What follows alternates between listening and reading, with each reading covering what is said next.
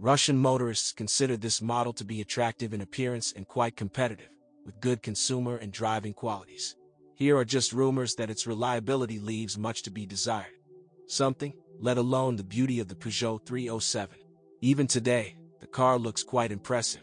It does not get lost in the traffic flow. In addition, the model has a wide range of bodies. In addition to 3-5-door hatchbacks, sedan, and station wagon, there was a hardtop coupe cabriolet in the model line. Moreover, the 5-door 307 is the most common body type. Inside it is no less spacious than any other minivan. The fact is that the car has a fairly high roof, about 150 centimeters. This contributes to a more rational organization of the internal space.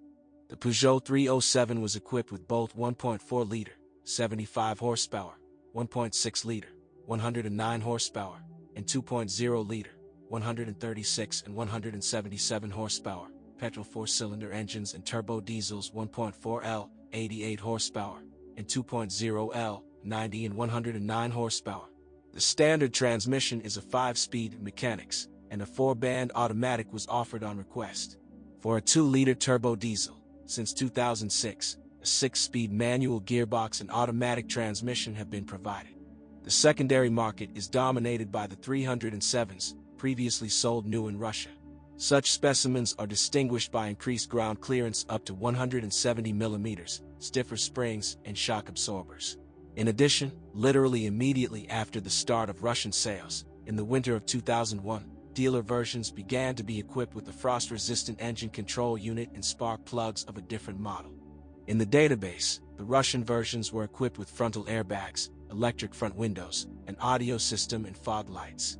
But among the used Peugeot 307 cars are more often equipped with air conditioning, alloy wheels, and ABS. The stylish body of the Peugeot 307 is well protected from corrosion. True, after several years of operation, chip paint appears on the back door of the hatchback. It is also necessary to monitor the integrity of the front fender liner lockers. They are easily torn off. As a result of dampness, the electric motor of the power steering pump and the ABS unit located behind them are damaged. Failures in the anti-lock braking system are also reflected in the operation of the automatic transmission, up to its transition to emergency mode. Door locks deteriorate from road dirt, so it is better to periodically lubricate the only larva of the driver's door. Engine. The 1.6-liter is considered the most optimal engine for the 307.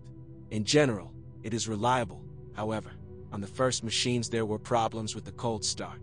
On 307s officially sold with us, this defect was eliminated under warranty, but it still occurs on copies imported from Greece, Spain, or Italy. In the dealer technical center, the engine will be fixed for 1,500 rubles by reconfiguring its control unit. On machines of the first years of production, the thermostat sometimes leaked. Its replacement will cost 2,900 rubles. Refueling with low-quality gasoline can damage the valves. If they get stuck in the guides, the repair of the blockhead is guaranteed, which costs from 30,000 rubles. 2-liter engines are seen in oil consumption, the consumption of which after 100,000 kilometers increases to 200 G per 1,000 kilometers. On this engine, it is better to update the pump along with the timing belt. She won't last longer. Transmission. The mechanical box is reliable, only the gear shift drive can be capricious. Since 2003, weak clutch release bearings in a plastic housing have been replaced with new ones, 4,000 rubles. The machine is problematic and rarely takes care of more than 100,000 kilometers. The suspension after modernization in 2004 has become much stronger and more reliable, so the stabilizer struts can withstand up to 40,000 kilometers instead of the previous 10,000. Shock absorbers, 3,000 rubles each, nurse up to 100,000 kilometers. The AL4 automatic transmission is not durable. At risk are the control electronics and the hydraulic valve block.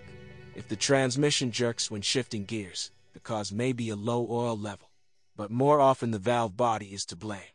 The 1.6-liter engine is the most common. By 100,000 kilometers of run, the lower supports of the power unit wear out, 2,800 rubles each.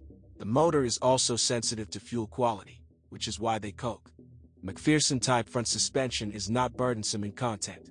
For example, ball bearings, 9,901 rubles each, and silent blocks, from 245 rubles, are changed separately from the levers.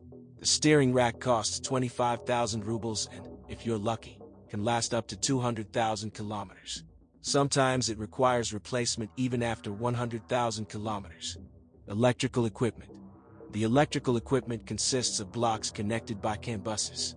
At first, very often failures arose due to imperfect software.